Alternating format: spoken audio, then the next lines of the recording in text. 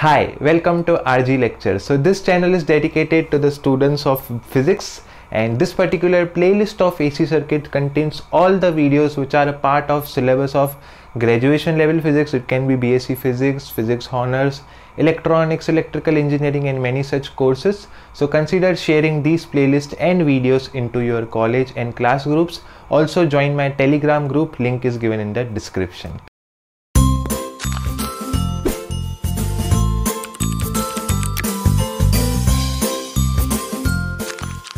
Hi, in this video we will study the concept of choke coil. Now choke coil is a simple but yet somewhat important topic as we consider from the vision of a Viva or some exam or a MCQ exam. So what is a choke coil? So choke coil is a term which every Indian might have heard.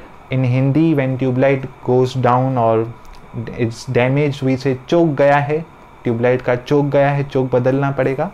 So what is a choke coil? Now tube light is directly connected to AC source. There is no transformer. Now AC voltage is fluctuating and we do not want so much voltage also in tube light. So we connect a resistor in series with our tube light. But as we discussed in the power factor video, in a resistance the phase difference is 0. What is my power? Power is equals to the Vrms, Irms, cos of phi.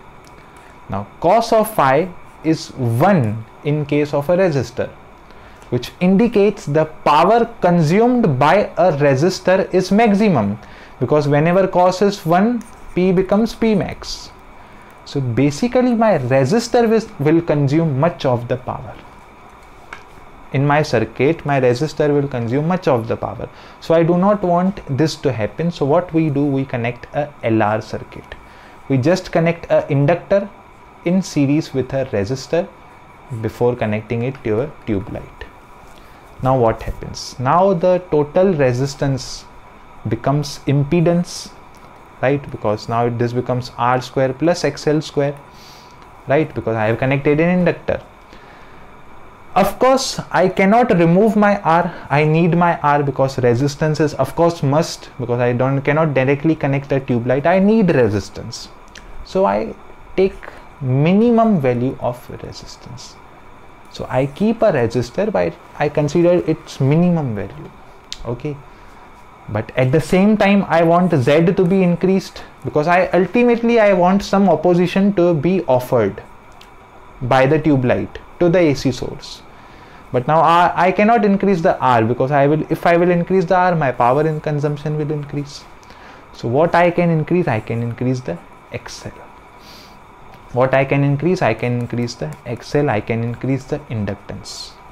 Now we have studied that power consumed by an inductor is 0.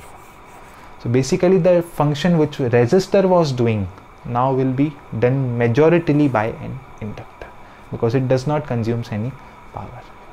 Okay, so this is the concept behind the choke coil. Also cos of phi is defined as R by Z, right? And Z here in this case is R square plus XL square. Dividing throughout by R, we will get 1 upon 1 plus XL upon R the whole square. R is very small, so this term will nearly become infinite if R is very small. So this term will tend to infinite, which means cos of phi will approximately be 0 for our complete circle. If cos of phi is approximately 0, then power consumed will be minimum, and that is what we wanted. We do not wanted my power to be maximum and be consumed by the resistance, because if that happens, my most of the energy will be wasted. So that is all about the concept of choke coil, which we need to understand, and I think I have completed all the topics of AC circuits for the students of BSc Physics. Do share this video in your BSc groups, in your class groups, okay, and do support my channel by subscribing and sharing with all your friends of BSc Physics Honors and so on. See you in the next lecture series.